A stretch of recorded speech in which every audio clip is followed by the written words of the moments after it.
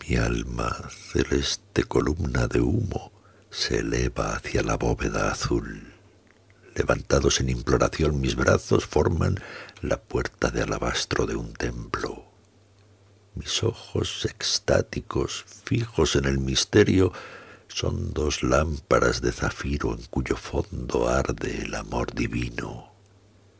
Una sombra pasa, eclipsando mi oración, es una sombra de oro empenachado de llamas alocadas, sombra hermosa que sonríe oblicua, acariciando los sedosos bucles de larga cabellera luminosa.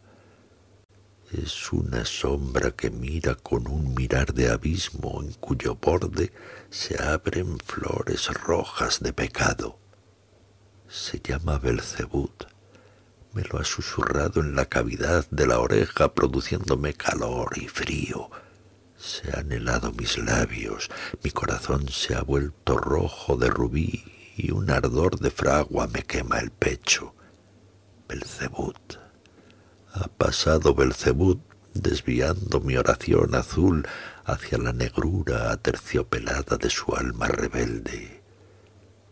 Los pilares de mis brazos se han vuelto humanos, pierden su forma vertical extendiéndose con temblores de pasión. Las lámparas de mis ojos destellan fulgores verdes encendidos de amor, culpables y queriendo ofrecerse a Dios. Siguen ansiosos la sombra de oro envuelta en el torbellino refulgente de fuego eterno.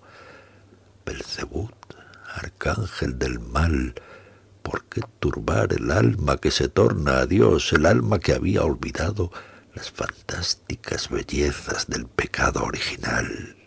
Belzebuth, mi novio, mi perdición.